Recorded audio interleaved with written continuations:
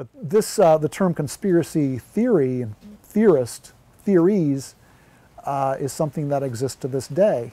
And it's used to undermine the credibility in the public eye of journalists, of political leaders perhaps, of academics. All of these journalists and academics in particular are intellectual workers, and so their credibility is at stake if or when, or if there's even a threat of this term being used. So I think it's a very powerful type of kind of disciplinary apparatus that is wielded upon opinion leaders in the U.S.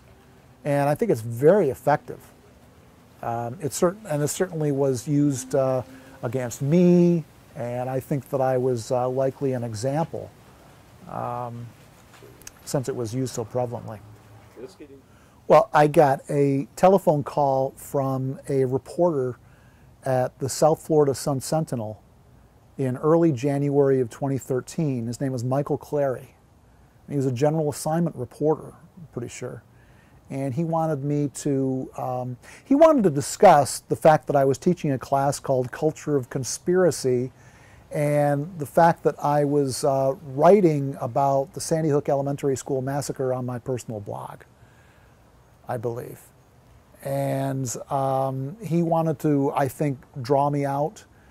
I was more than open. I had nothing to hide. I think that we talked for initially for probably about an hour or so. And he told me that I was being investigated by university officials and might be subject to discipline because of my personal blog. And I think that that gave me kind of motivation to get ahead of that. And that may very well be what the part of their technique was. Oh, well, if he thinks that, he'll definitely want to talk to us. We'll be kind of like the good cop, you know? And so I was very open. I said, yeah, these things are objects of study and discussion in my classes, things like JFK assassination and the Oklahoma City bombing. You know, I've shown documentaries involving these to create discussion and debate about with students. After all, this is, I think, what students want when they go to university. They want to have a variety of perspectives. And so he wanted for me, ultimately, this Sun-Sentinel reporter, I believe, wanted for me to state on the record that there were crisis actors at Sandy Hook. And I said, look, I've never discussed Sandy Hook in class. It's nothing I've brought up because there's no scholarly research on it. And I would certainly not teach my blog in class, and I never did. I never brought it up or anything. But he wanted for me to state, yes, there were crisis actors.